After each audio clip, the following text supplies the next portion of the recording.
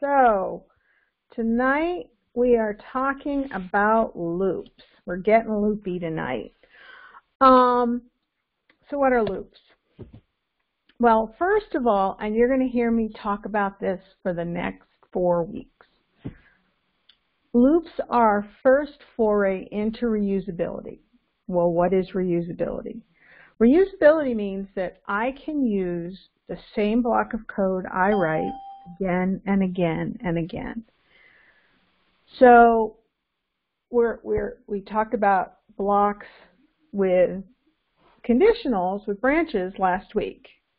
Well, you can talk about another code block, and we're going to do a new kind of conditional this week, which is a loop, which allows me to run that code block as many times as I need to. In coming weeks, we're going to go into functions where we can actually name a code block and use it again and again and again. So why is reusability important? Well, first of all, you don't want to copy and paste code. Why don't you want to copy and paste code? Because you're just making more code for you to maintain in the future. The most efficient thing for you and the most efficient thing for a company who's most likely going to be paying you to program is to write the minimum amount of code necessary to do what you need to do correctly. So one of the ways to do that is to be able to reuse the code that you write. You structure it in such a way, you work with it in such a way that you can use it again and again and again. And so that's why reusability is important. It costs money to write code. It costs money to maintain code. There's a metric, and it's basically if you catch a code problem in requirements, it's going to cost you $1. If you catch it in design, it's going to cost you $10. If you catch it in coding, it's going to cost $100. And if you catch it at a customer site, it's going to cost you $1,000. So that's the general increase of that metric. So the less code you can write, the more likely it is that you won't ever get to that point where it's costing you a lot of money to fix a problem. I'm in the process of trying to prove that there's not actually a problem with my code. I've been doing it for a week and a half. Not because the code is horrible, but because there's different behavior going on. Now, we have efficient code, and there's not a massive amount of code I have to look through, but sometimes I have to prove a negative. But that's the kind of time you can take to see if your code is functioning properly or not. So reusability is important because I've got fewer lines of code than if I copied and pasted my code all over the place. So now I'll get off my reusability soapbox and go on to the next slide. Okay, so we have some new keywords this week. We have the while keyword, we have for, and we have in. While is a keyword, oh, and break and continue. We have 5 new keywords this week, sorry. While is basically a branch. We did if, elif, and else last week because we're making decisions. Well, this week, looping is about making the same decision repeatedly until you don't need to make that decision anymore. While and for are the keywords that we use for loops. While generally requires an exit condition to avoid infinite iterations. We will talk about sentinel values in just a couple minutes.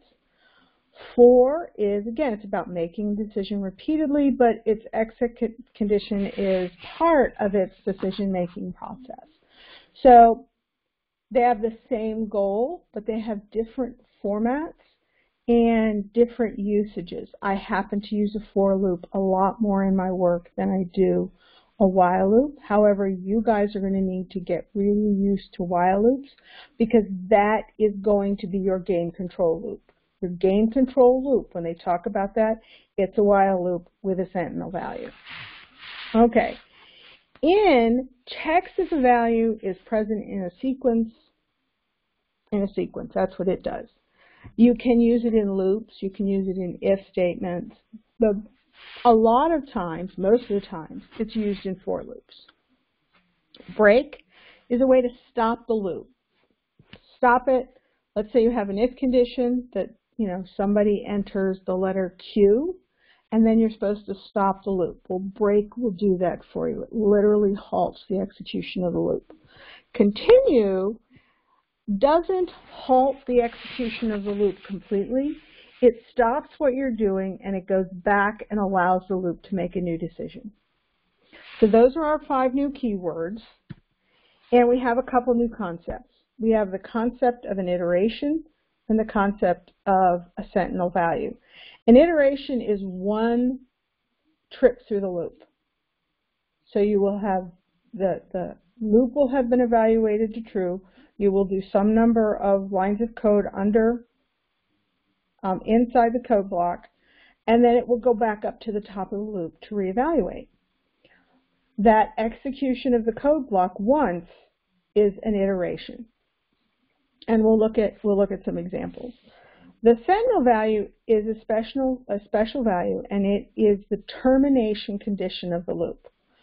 All loops need termination conditions because otherwise they will run forever. They will chew up all the computer's resources, and your computer will eventually stop. So we need to tell a loop when to stop.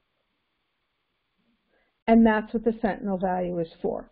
In while loops, the sentinel value is explicit. We put it in the while loop. In for loops, it's not as explicit, especially because a lot of times you're using a range operator or you're saying in a list, but there is still a finite amount of work that needs to be done. So, first thing we're going to talk about is a while loop. While is our keyword. And the first thing I'm going to do is I'm actually going to define a variable. And I'm defining the variable because I have to check the variable value against the sentinel value. And the only way to do that is to, before I write my first while loop, before that keyword while is on my screen, I need to define a variable that's going to allow me to go inside the loop, which means it's going to force the first iteration of the loop to evaluate to true, the first decision to evaluate to true. So then I'm going to have my while statement. Now, while is a keyword. It tells Python it's going to start making decisions repeatedly. But there's also more in this line of code than just that keyword. We have that variable again. So I defined the variable test in the line before, and I set it to go. I could have set it to X. It doesn't matter.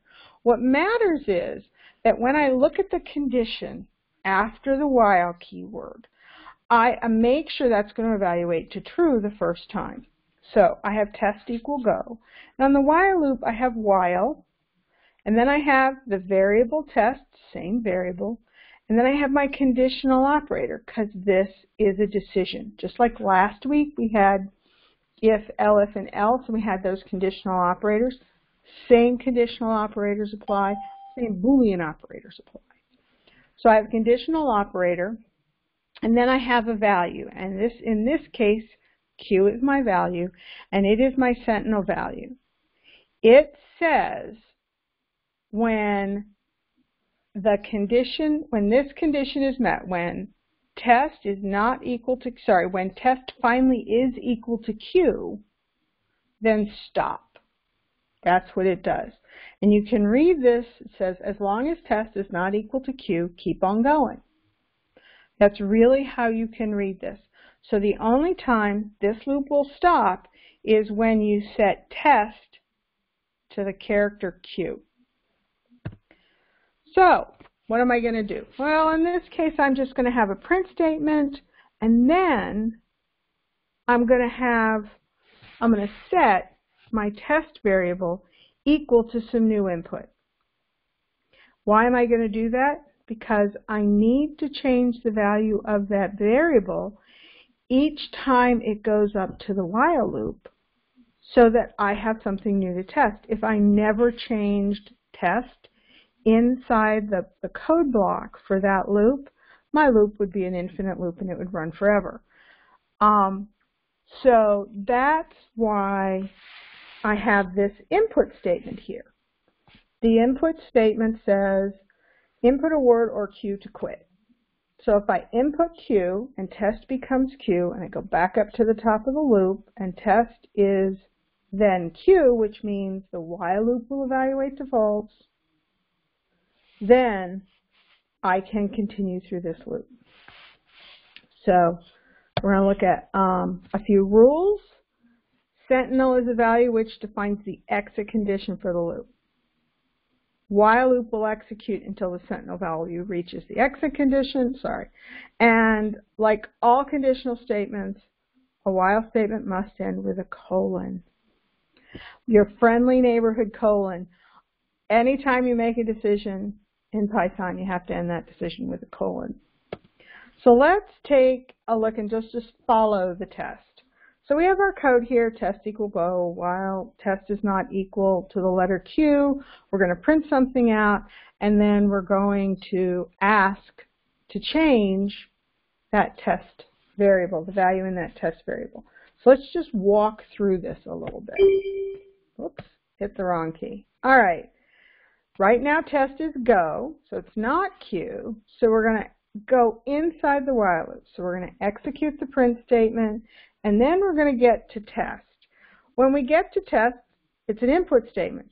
Somebody's got to do something. So Professor Lisa, who's going to be testing your code, is going to put in the word hello. When I put in the word hello, you will have noticed that the arrow went back up to the top of the loop, and I completed the first iteration because I am now back at that while statement. So then, test is now equal to hello. And what's going to happen? Same thing that happened when it equaled go. I'm going to test the condition. So since test is hello, test is not equal to Q, I'm going to print something out, and then I'm going to ask somebody to input. I'm going to wait for an input. So I'm now going to change the value in the variable test, and this time I'm going to type Q because I'm done. So test is Q. Iteration 2 is complete because I'm back up to the top of the loop. And what happens? What happens is that I'm done. Test is Q, so the loop will stop. Okay? Each trip through the loop is called an iteration, and that's something important to remember because you have to kind of think like this when you're writing a loop. You have to think about the iterations and what's going to happen in these iterations. Right now, this is pretty simple. You've got 2 lines of code in a block. You're not making any other decisions inside the block. But as you get closer to your game, you're going to be making a lot of decisions inside the code block. So understanding how to think through a loop and what an iteration means and when you're going to stop and when you're going to continue is important. Okay, so now we're going to look at it visually. So we have test equal go. I have if test is not equal to Q. If it's true, I'm going to output test, and then I'm going to input test, and then if it's false, I'm going to stop, which means that it's true. So when you're dealing with a flowchart, because you're going to have to deal with more flowcharts in the class, you will notice the loop. And you'll notice I didn't say while here. In the flowchart, I said if. If test is not equal to Q. So that's really what's happening here. While is just allowing it to continue. So the box, the orange box, is really the heart of the loop. And you'll notice that with the arrows. You can follow the arrows and it makes a loop. So we're going to follow the test again, and this time we're going to watch what happens to the flowchart when we go through this. And I'm kind of concentrating on the simple stuff right away because it's really important to get this down. So if test is go, it's not Q, it's true, so I'm going to output test, and then I'm going to input test. So I'm going to type in hello. Hello is not Q. It evaluates to true. I'm going to output, and then I'm going to go and I'm going to input something else. So I'm inputting Q. Q is the same as Q. So the if condition evaluates to false, and I'm done. And now I'm done with that example. There we go. So let's go out here and look at some code. What was that? That is while with Sentinel. That's the count. Okay, so we'll do while with Sentinel. Let me make this big. Okay, this is just a simple while loop. It's very much like we had with Sentinel. I have answer is Y. If answer is not Q, then input what is the answer. The answer is, you're going to output the answer. And then we have done with the loop. So let's edit the configuration and do while with Sentinel. Now you'll notice that this one has a print statement at line 9, and I wanted to show you because line 9 is only ever going to get executed once the while loop is done. And here indentation is very important again. When you have a code block, you have to indent the code properly, or you're going to have a problem. So let's debug this because we all know I like the debugger. And right now, my variables are nothing because I haven't really started. So I'm going to step over, and answer is Y. Now the question here is, answer is not equal to Q, true or false. Well, that's true because Y is not equal to Q. So I'm going to step over, and now I am in my code block. So I'm going to step over this. It's going to wait. I'm going to put in what is the answer. The answer is 42. I'm going to step over. Now I'm going to print. The answer is 42. I'm back up to the top of the loop. If we look at the variables, answer is 42. It's no longer Y because I changed it inside the loop. And so I'm now going to step over the while loop. Answer is still 42 because I changed it to 42 inside the loop. It's going to say, what is the answer? I'm going to go to the console, and this time I'm going to say quick because we don't need to do this. I'm going to print the answer. Notice when I entered the value, the Sentinel value to stop the program, the while loop doesn't automatically stop. It's going to keep going until it gets to the last line of code in the block. Now I'm going to go up to the while loop again. Q is in fact Q, so this is going to evaluate to false. And now when I drop out of the loop, I get to line 9. And that is the only time I get to line 9. And that's just going to say done with the loop. So what are some common errors I can get into? Well, first of all, that is a common error. Just like with the if statements, if I don't have things properly indented and I run this, I'm going to get an indentation error. Why did I get an indentation error on this one? Well, because I wasn't indented 1. Okay, so I know how to fix an indentation error. I properly indent. But let me show you a logic error. That was a syntax error because Python could say, hey, there's an indentation problem. This is about to be a logic error.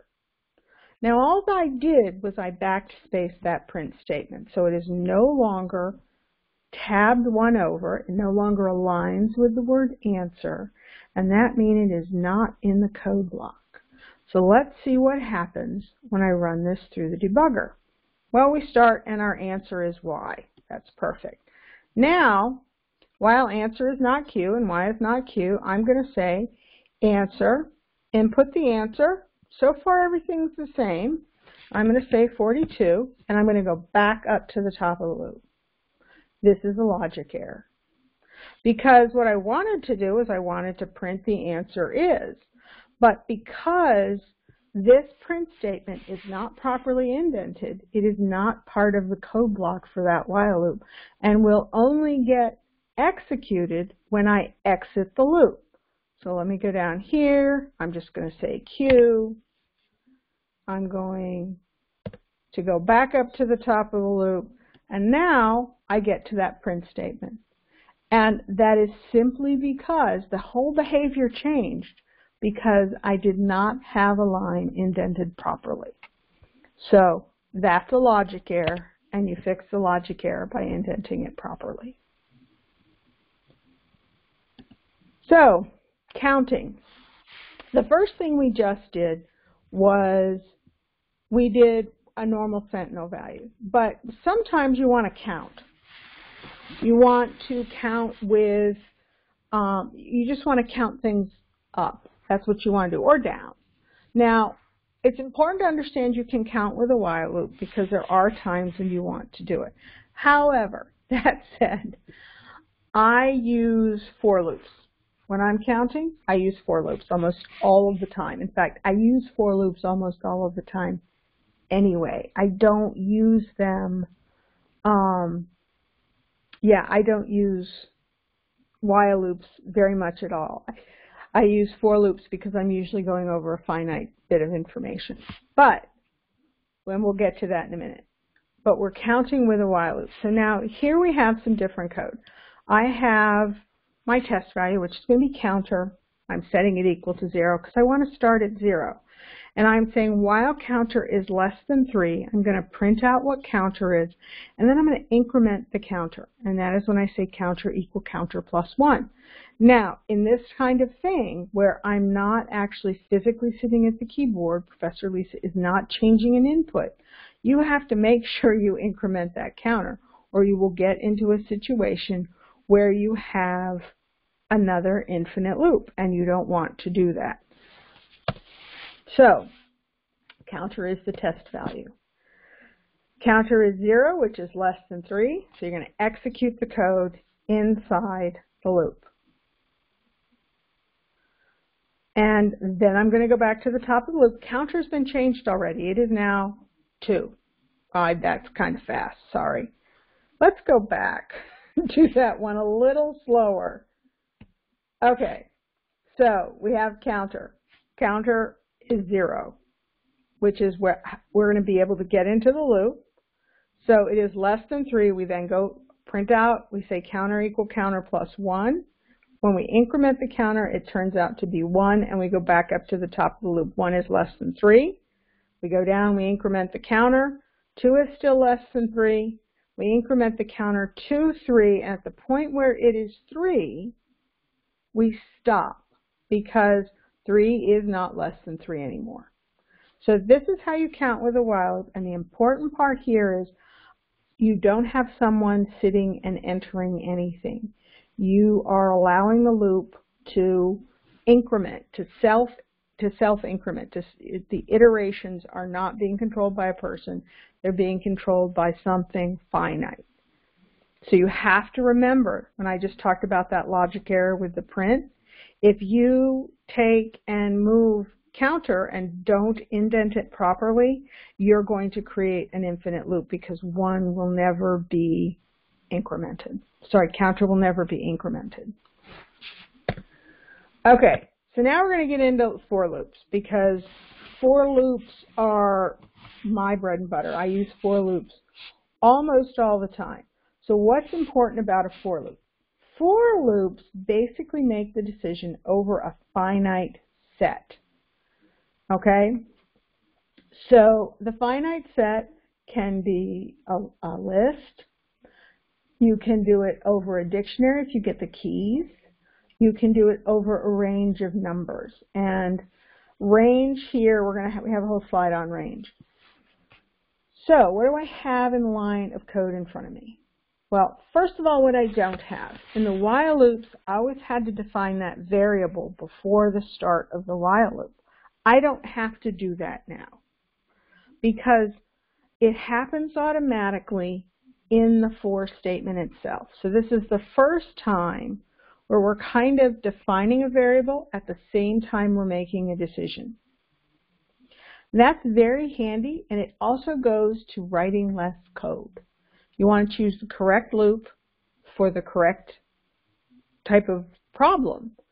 And so I could define num outside and say 0, but I don't need to because Python's going to do it for me. So I have my for keyword. For basically says you're about to make a decision repeatedly. Then I have num. Num is just the name of a variable. It could have been Fred. It could have been X. It's just the name of a variable. That's all it is. However, it has to be there. A variable name has to be in that place. I don't have to have defined the variable anywhere else. In fact, I probably shouldn't. And Python's going to define that for me, and it's going to take care of setting num. And num only exists within that for loop. It goes away after the for loop. You can't do anything with it, and I'll show you the kind of error that you get when that happens. Now I have my keyword in. In just tells Python to expect a sequence. They are it can be a list with all kinds of things in it. It could be a dictionary. It can be a range. And a range is just a function in Python that creates a sequence.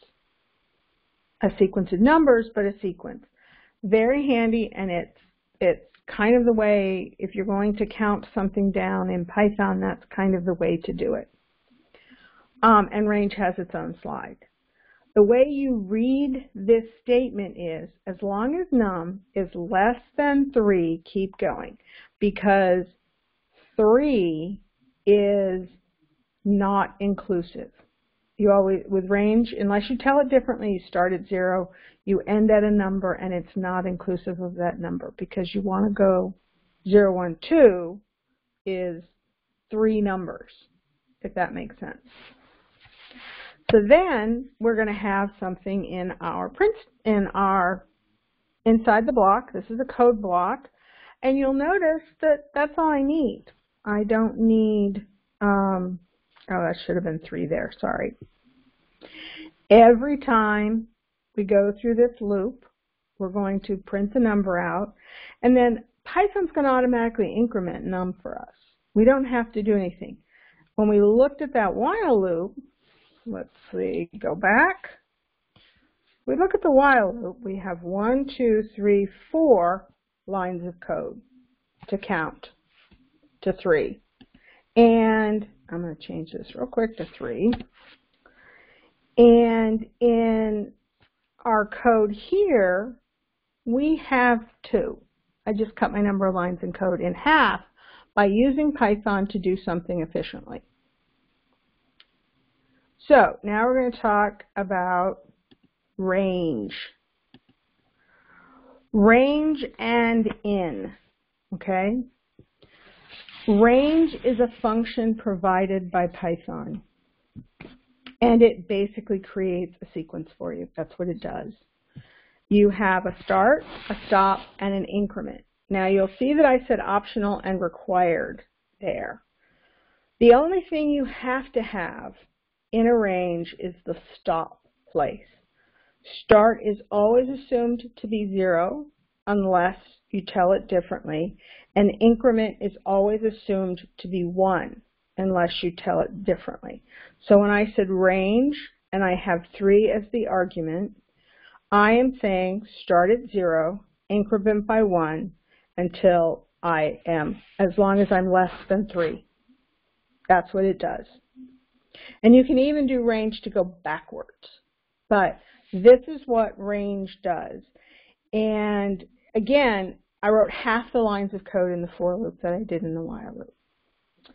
And in is a keyword, and it has a couple of purposes. It's to determine a value is contained in a sequence, and it helps through the iteration through the sequence.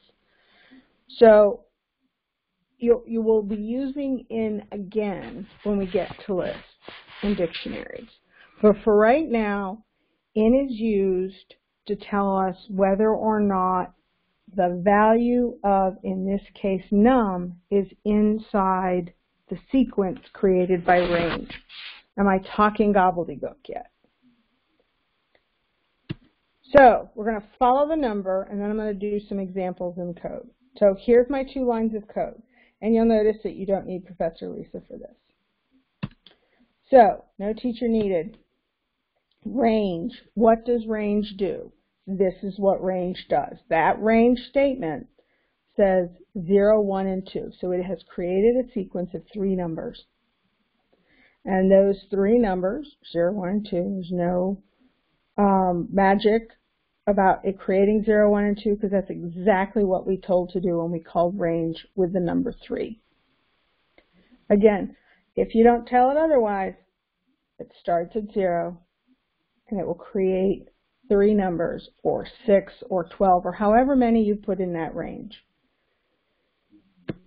Now, when I first start the loop, 0 is num, because that's what Python does for me, okay? And num, 0 is in range of 3, so it's there. So I'm going to print num is, and in this case 0. And I'm going to go back up to the top of the loop. When I go back up to the top of the loop, what's Python going to do? What Python's going to do is it's going to now take 1, and 1 is going to be assigned to num. And then I'm going to print it out, and I'm going to go back up to the top of the loop. Well, you guessed it. Now Python for me is going to assign 2 to num. Num is still in range of 3. And it's going to print it out. And then I'm done. I'm just done. There's no sequence left. So Python says, okay, you're done. And that's all that there is to it. That's a lot of stuff for 2 lines of code. You get a lot of stuff with a for loop. Okay, so we're going to go through a flowchart, and then we're going to go through some code. So this is just the same thing. Num is 0. If num is less than 3, I'm going to print stuff out. I'm going to increment the number. And then if it's false, I'm going to end. Now, why am I showing you this? And why in the world did I just say num equals num plus 1? Because flowcharts are language agnostic. They do not take into account the slick things languages can do for you, like for, in, and range. So when you're dealing with a visual tool, like a flowchart, you ignore those special things that the language can do, and you instead define the logic. So that's what I've done here. There's a loop, and it looks very much like a while loop. Why does it look like a while loop? Well, because flowcharts are language agnostic. It doesn't know the difference between a for and a while. That is why in that diamond there is the word if. So when you look at a flowchart sometime in the future, don't assume that the loop is a for loop or a while loop, or maybe some other kind of keyword that a language I don't know has. Okay, so that's the reason to show you this particular flowchart, so that you can realize the flow looks the same. It's just that Python is giving us a lot of cool stuff. Okay, let's go and look at some code, and then we'll deal with range a little more. Yes, so you can define num outside the loop if you need to. Okay, you would not put num there, Stephen. You would just do 3, but in a minute I'm going to show you what happens if we do put values there. You're probably not going to want to you don't want to use the same variable that you use as the for loop test variable. But we'll take a look and see what happens when we put other stuff there. So let's go down here, and I'm going to open for with range. Okay, yeah, let's see. That's a while. That is another while. And we can go through any of these when you want. I don't know why they spend so much time on while when for is what I use most anyway.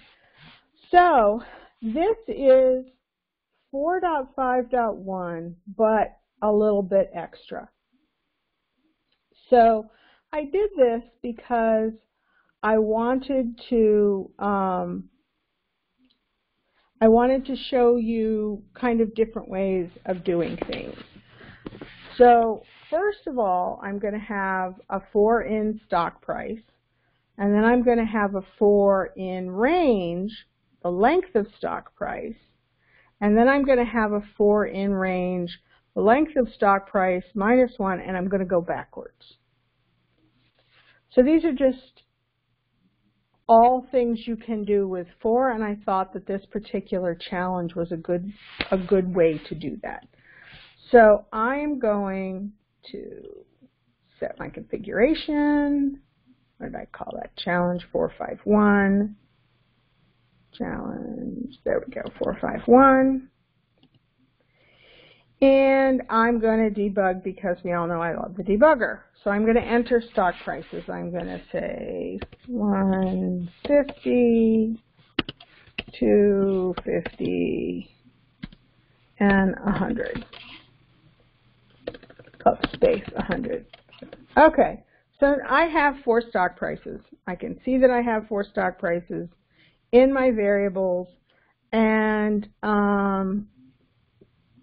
stock price, it didn't split. Oh, I was splitting on a comma. Let me stop and start again. Okay, I didn't look at my split here. It was a comma and I used spaces. So let's do this again, and we're going to say 150, 250, 100.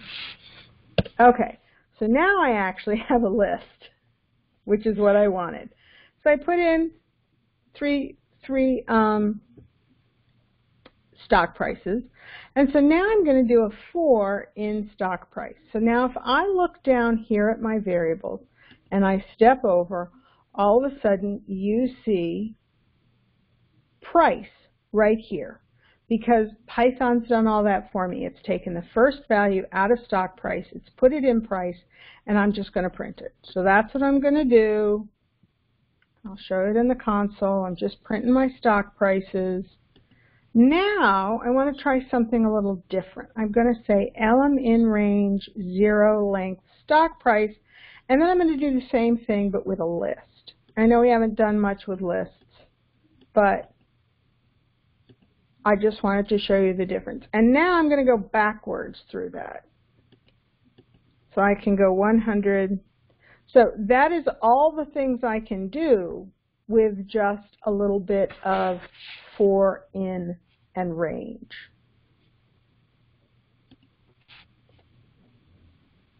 So where am I? A little bit more about range. That's what I wanted to start on.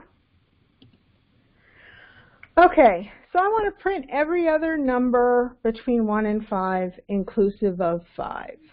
So I want to make sure 5 is the last number. So what do I do? Well, I'm going to say for num in range. Now my range is different now. I have a start, a stop, and an increment. And so my start is at 1. So I'm not going to start at 0 on this one. I'm going to start at 1. I'm going to end at 6 minus 1. So I'm inclusive of 5. And I am going to skip. I'm only going to do every other one, because this time I want odd numbers for whatever reason. So what's going to happen is num is going to be 1. I'm going to print num is, and num is 1. I'm going to go back up to the top of the loop. Well, what's going to happen at the top of the loop? Well, I'm going to use 3, because range is already calculated for me that 1 plus 2 is 3. So num is 3. Now 3 plus 2 is 5. So num is going to become 5. I'm going to go back up to the top of the loop. 5 plus 2 is 7, and I'm done.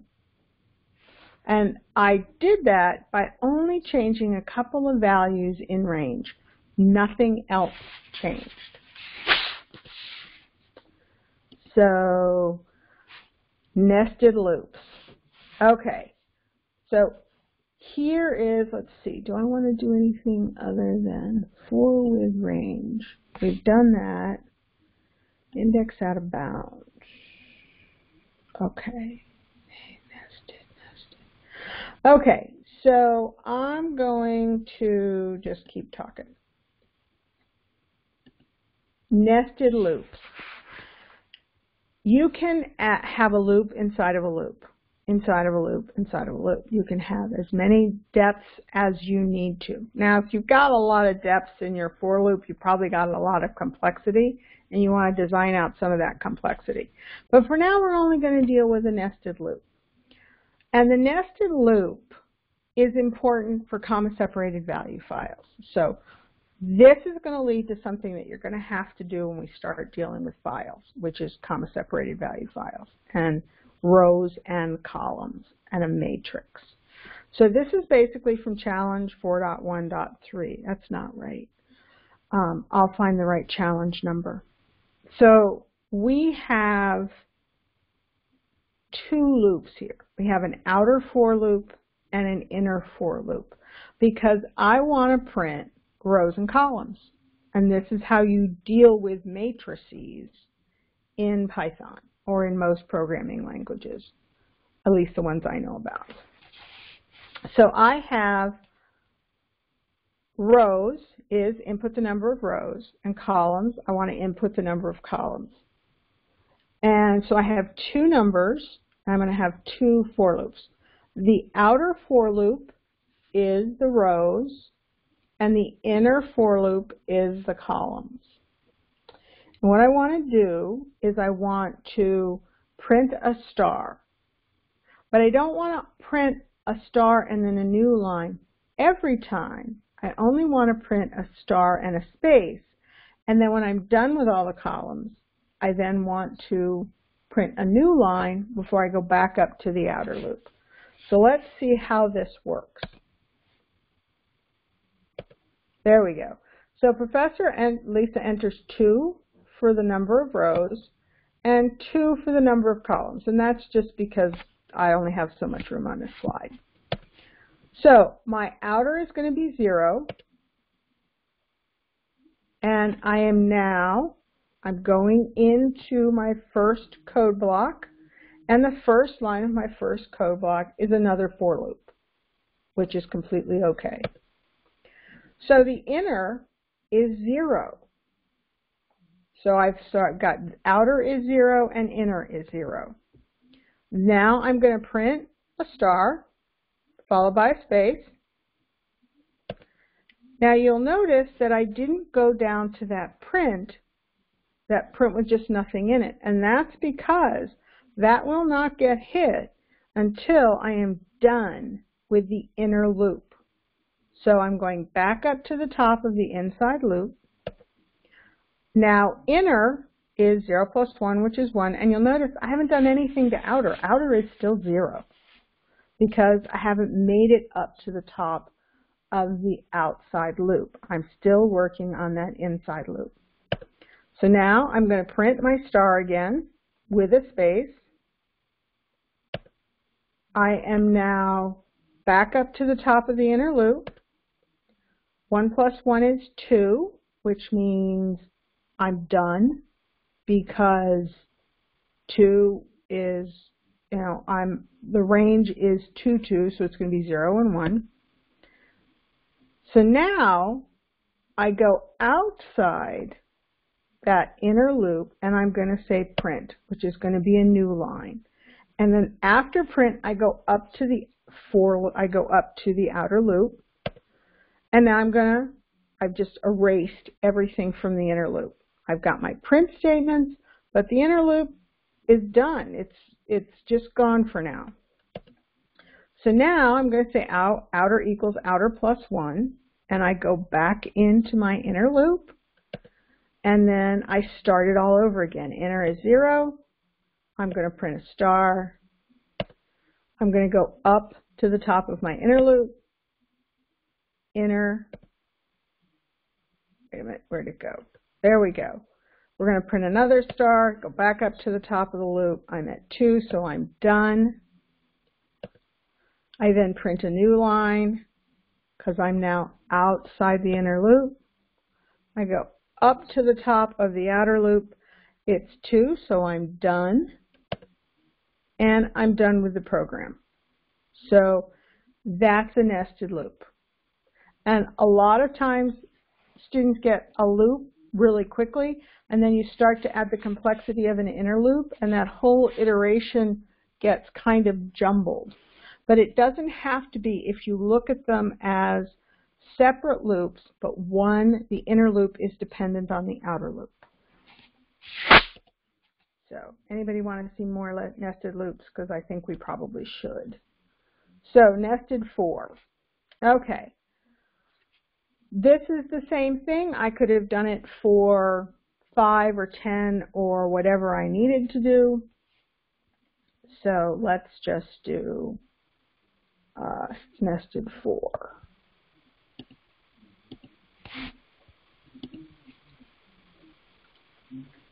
Okay, nested for. So I am going to input 2 values. Let's debug this. I'll make it bigger. And I'm just going to make it a 3 by 3 now. So I'm going to step over. Console is waiting. I'm going to say 3. Console is waiting again. Oops, not quite yet. Console is waiting again. I'm going to say 3. So I have a 3 by 3. So let's take a look at what the variables show us. We have val1 is 3 and val2 is 3. When I step in to the first loop, outer is 0. I'm just going to print outer because I want us to keep track of where we are. And then inner is inner in range 0 to val2. I didn't need the 0, but it doesn't hurt to have it. So inner, we see down here, is 0, and outer is 0. So I'm going to print inner with a space. So inner is 0, and I've just printed it. Outer is still 0. So now inner is 1. I'm going to print inner with a space. Inner is 2. I'm going to print inner with the space, and now I'm at 3. So I'm out of range. So I'm going to say finished outer, sorry, I should have been inner iteration. And I'm going to back up to the top of the loop. So I'm going to say outer is now 1. So outer has finally incremented. Inner, I'm just going to do starts over at 0 again because that's what I told it to do. And then I'm going to print 1. I'm going to print 2. I'm going to print finished. Now outer is going to be 2. So I'm now back at inner, and inner is again at 0. It resets every time. And then I'm going to print 0, 1, 2, and finished. And then I'm completely done. So that is a nested for loop. We can also do nested while loops. Now you'll notice that I have an outer helper and an inner helper. And the difference with a nested while loop is that you have to define the variables at the right time. Whereas I didn't have to worry about defining any variables with a for loop. With a while loop, I do. So I have my outer helper here, which is going to be my counter, and my inner helper here, which is going to be my inner while loop counter. Now the problem is that if I defined this outside here, my looping wouldn't work right. So let's see how it works now, and then let's see how it works when it's not working right. Because again, this would be a logic error. It wouldn't be a syntax error. So let us do nested while. Oops. Okay. look at nested while loop, and take a look at how things are. Now, there's not going to be any user input here. There's no, Professor Lisa adding anything. I'm just doing this for 3 because for right now it works with the example. So I'm going to debug. I'm going to go to my variables. I see outer helper is 0. I go into the while loop because 0 is less than 3. I now have inner helper, which is getting defined inside the outer while loop. So they're both zeros. So inner helper is less than 3 because it's 0. And I'm going to print, and then I'm going to increment. Okay, so all I did was print this. Outer is 0 and inner is 0. So I'm going to increment inner helper. And 1 is less than 3. You'll notice that outer helper hasn't changed yet. Inner is less than 3. So I'm going to print out. And I'm going to increment helper. Now helper is 2. I'm going to print out my statement. I'm going to increment helper. Helper is now 3. So I now increment outer helper. And only now does outer helper get incremented. So all of these have been with outer helper 0. And inner helper is the only one that has changed. So now I go back in to the code block for my outer loop. Inner helper, which was 3, goes back to 0 because I am setting it to 0 at this point. Inner helper is less than 3, so I'm going to increment just like I did before, but you'll notice that outer helper is now 1. And when I get to 3, I'm done. I increment outer helper is 2. I go into inner helper, I do my 3, I get to outer helper, and I'm done. Okay? So that's how you do an inner while. Now, a logic error that a lot of people do when they do while loops or when they have a language that requires that you actually define your counters is they put the inner counter outside the outer while loop. So let's see what happens. Let's see what's different. So we have inner and outer as 0. So I'm going to say while. Everything seems to be working just the same. I get the first, second, and third just fine. It's identical to the first one. So now I say outer helper equals 1. So now outer helper is 1, but inner helper is still 3. Inner helper is still 3. It didn't reset to 0. And it didn't reset to 0 because I didn't tell it to. I didn't define it inside the outer while loop to tell it to reset to 0. So I'm just going to increment again, and then I'm done. So there are 6 more print statements that didn't happen because I simply moved inner helper. This is a logic error. To do this correctly, you want to go and do that.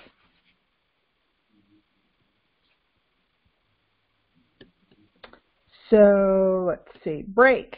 Break is really fun. Break is good, and you're going to need to learn to use break, and you're going to need to learn continue for your game, and we're going to do that, and we're going to do continue next. So we have a test variable because we're using a while loop in this case. It could be a for, but we're using a while for right now. And my test variable is not equal to done. So as long as I don't have test equaling done, I'm going to keep going. I'm going to input what's the answer. If time is in test, then I'm going to print I don't have a clock. If 42 is in test, then I'm going to put right answer, and I'm going to stop at the right answer. Otherwise, I'm going to say try again, and I'm going to go up to the top of the loop, and I'm going to ask for user input. Now, this is very similar in structure to what your game will be doing. You will have an outside while loop. You will have to answer. The first thing you will do is ask the user for their input. What room are they going to move to, or what direction are they going to move? Then you're going to test those answers And your first test will probably be to make sure that they're not invalid answers. And then when you get the right answer, or in this case, you know, you may break, you may continue. So let's just look through this for a second. I'm going to say test, going into the while loop like I've done before. Professor Lisa says 42. Time is not in test, so I'm doing that was an if. I'm doing an elif. 42 is in fact in test. That's true. I'm going to print right answer, and I'm going to break. And when I break, I'm done. So, does anybody have any questions? Or I get concerned when we start to get into this part of the class that I lose a lot of students, or that we lose a lot of students, because some of these concepts aren't easily concrete. So I want to make sure that you guys are following. So if you're not following, there's no shame. Put it in the comments and we'll figure it out. So, okay. I assume breaks out of the code block only. That is correct, Harold. It only breaks out of the current block that you're in. So even if you have a break in an inner loop and you use break, it's only going to break out of that inner loop. It's going to take you back out to the top of the outer loop. So it only is for that local loop that you're in.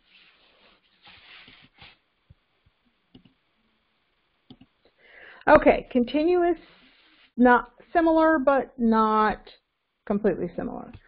So basically, continue allows you to go back up to the top of the loop without doing anything.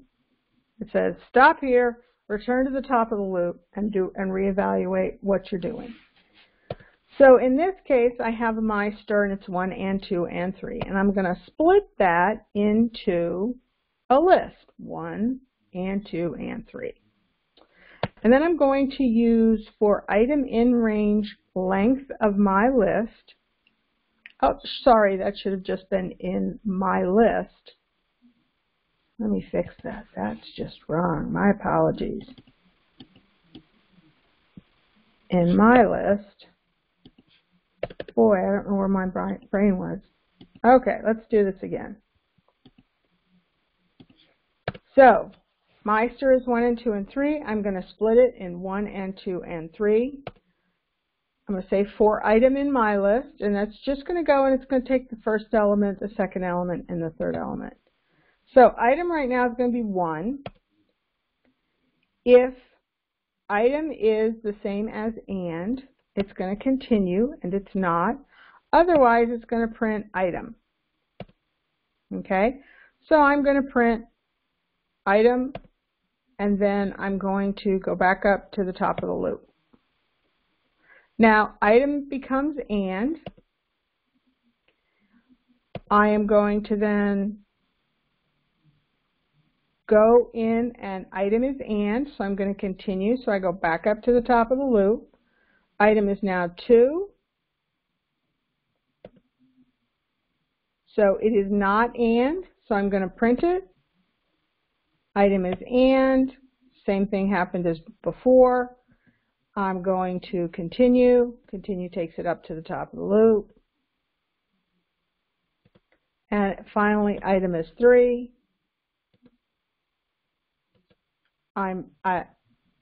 3 is not and, so it's going to print an end. So let's take a look at a little bit of code. We'll break. So Dylan, the break will break out of the loop that you're currently in.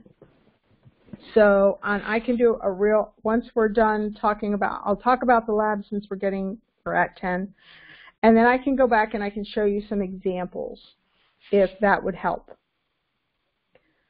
So I'm going to just go through the labs really quick. So lab 4.14. This is where you're going to have a loop with some things you need to do inside the loop. And what you need to do is you need to output the number of characters excluding spaces, periods, and commas. So what you're going to have to do is you're going to have to keep a counter. And that counter is going to have to be incremented when you find a space, a period, or a comma, you're going to continue. Otherwise, you're going to count it. So what you basically have is you're going to go through the string. So if you're less than the length of a string, you're going to check if it's a space. If it's not a space, you're going to increment it. Then you're going to, if it is not a space, you're going to go and do an ls, because these have to be mutually exclusive. And you're going to say, is it a period? If it's not a period, you're going to go back down and you're going to say, is it a comma? And if it's not, if all of those are false, then you go up and you increment counter and you go back and you look at the next string. And then at the end, you're going to output it. So that's pretty much it. You've got a for loop with 3 if-else statements. And there will also be on the YouTube site posted the pseudocode. So this is, I don't know why not everything's there. Here, let me just click some buttons. Okay. So we're just going to do it this way. So lab 4.15 is a little bit, it's a little longer, but it encompasses some of the same things as 4.14. What you're doing is you're going to have a word, somebody's going to input a word, you're going to have a counter and a password, okay? So you're going to basically create a couple of passwords, and you're going to also make sure that to create that password, you're going to replace certain characters with other characters. So an I becomes an exclamation point, an A becomes an @ an M becomes a capital M, B becomes 8, and 0 becomes dot. So how do you do that? Well, you build up a string while you are in a loop. So basically, for counter less than the length of a word, you're going to check the value. Is the value of the character you are currently on in that string an I? If it is an I, then the password is going to then be appended with an exclamation point. If it's an A, it's going to be appended with a @. If it's an M, it's going to be appended with a capital M. We come back over here because there's not a lot. If it's a B, it's appended with an 8. If it's an O, it's appended with a dot. Otherwise, it's appended with the word value itself. We go back up and do it again. So this is partly because of the size of the slide, a little more convoluted looking loop. But you just do that for every single character, and when you're done, you output the password. So if the counter is longer than the word, than the length of the word, then you're done. Or actually, it's the length of the word minus 1. Then you're done. So that's lab 4.15. 4.16 is a little different. You're going to output a right angle based on the specified triangle height and a symbol. So you're going to input a character, you're going to input a height, and then what you're going to do is you're going to check the height. And here's where you have an inner loop and an outer loop. Okay? So that's why it was kind of important just for this module to understand inner and outer loops. So the outer loop is going to be rows, it's going to be the height, and the inner loop is going to be the width. So if your counter is less than or equal to the height, then you're going to define an inner, like we did with while, but it's more like a for loop. You're going to make sure that your inner is now set to 1.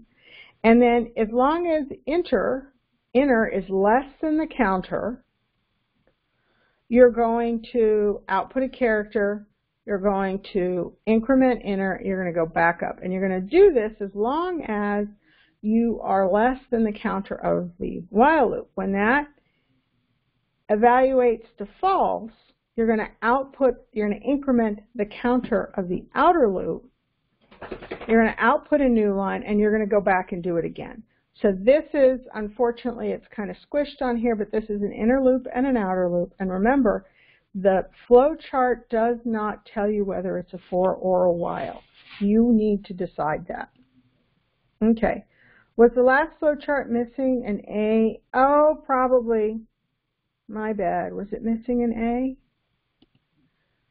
A at. No, A and at. Is that what you were talking about? At the end before printing. Q and S. Did I say Q and S? Oh, I think I did. What did 4.51 say? Let's go look. Okay. 4.15, password modifier. No, it's fine because they input my password. There's no Q. NY P at SSWRD. They're, oh wait a minute, by appending Q star S to the end. You're right, I did forget that, my bad. So I will go and change that right now. So before it prints out, oh, that's going to be hard to fit. Output word. Okay, so yeah, I shouldn't have done it quite like that. Let's see, can I make that higher? I can. Make this a little higher. Make that a little higher. Yeah, there's a lot of lines here. Sorry about that. Just, okay. All right, there we go. So what I want to do is here, I want to say password plus equals Q star S. We'll just do this, and then this will be right, and I'll post the right one.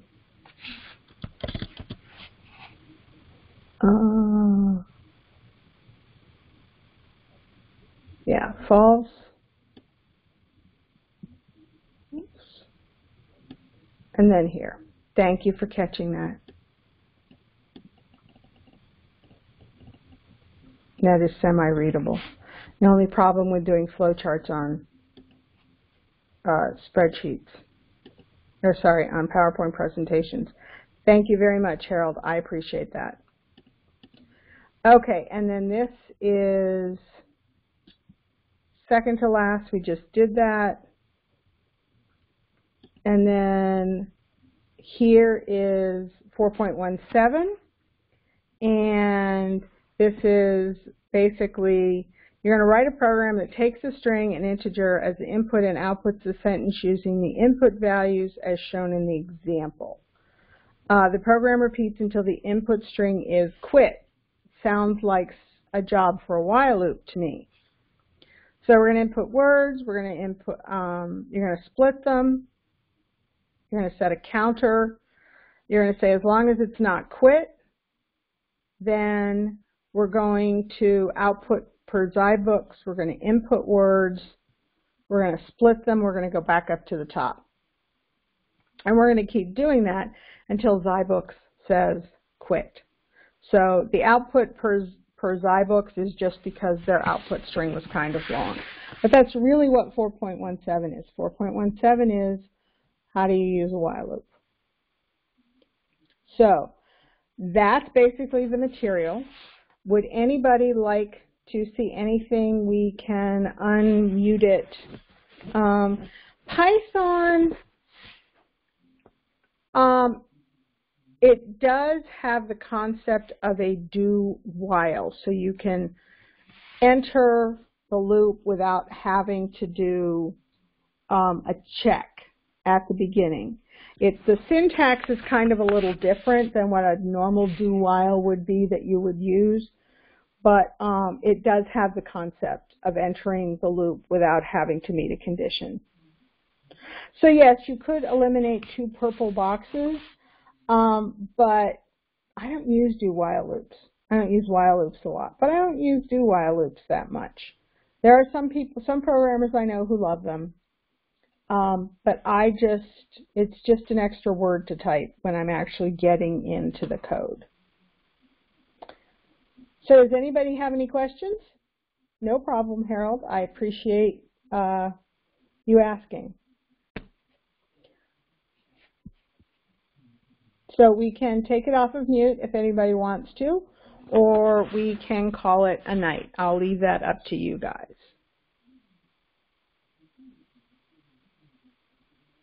Okay, going once. Looks good to me.